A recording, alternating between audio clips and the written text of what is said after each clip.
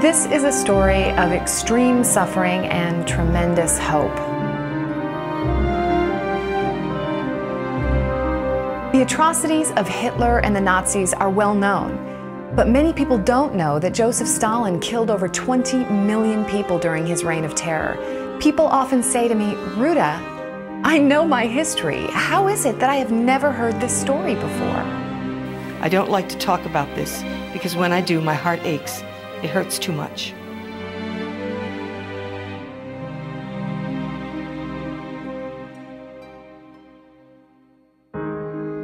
I've always been interested in my Lithuanian heritage, and growing up in the States with a name like Ruta Sepetys, which in Lithuanian is Ruta Sepetys, has always raised questions. People hear my name and they say, "What are you?"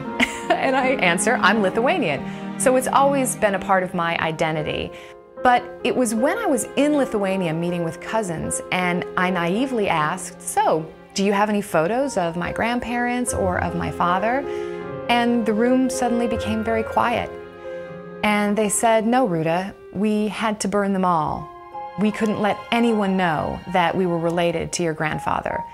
And that's when I knew that I had to tell this story.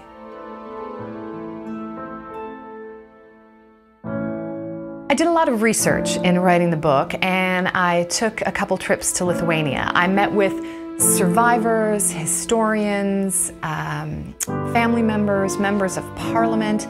I spent time in an actual train car that was used for the deportations, and I also spent time in a Soviet prison. There were so many labor camps across Siberia. I decided to write about the people who were deported to the Arctic because the conditions were just so unfathomable. We usually stacked the dead bodies in a hut, but Romas was determined to bury her. So he chopped a hole in the ground. It took him 2 days to cut a hole with some kind of stick, but we did bury her. And then after that, we were totally on our own, and we were on death's doorstep all the time. One survivor in particular, Irena, spent hours with me, and she gave me such vivid detail, and I was so moved.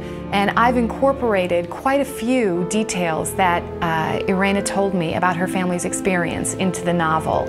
From inside one of the cattle cars, packed with men, someone called to me, and he pulled off his wedding ring and slipped it to me through the slat.